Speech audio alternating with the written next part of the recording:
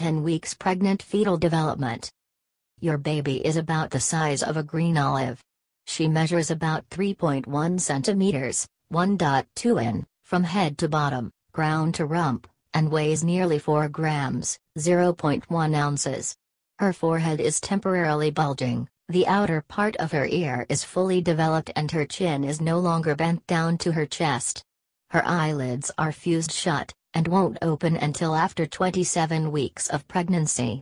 Your baby has a fully developed heart, which is now beating about 3 times faster than yours. Her tiny fingers have nails, and her arms and legs can rotate at the shoulder and hip joints. The muscles in her tummy are taking shape. She may be small, but she's very active, kicking her new limbs.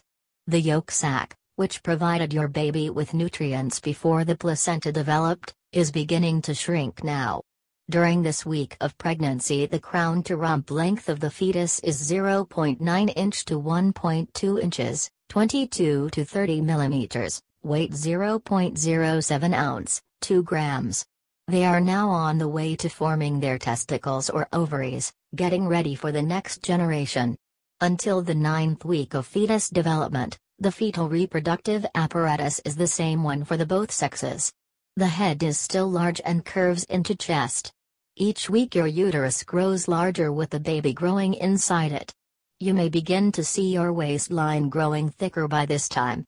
A pelvic exam will detect that your uterus has grown from its normal size of your fist to a little bigger than a grapefruit.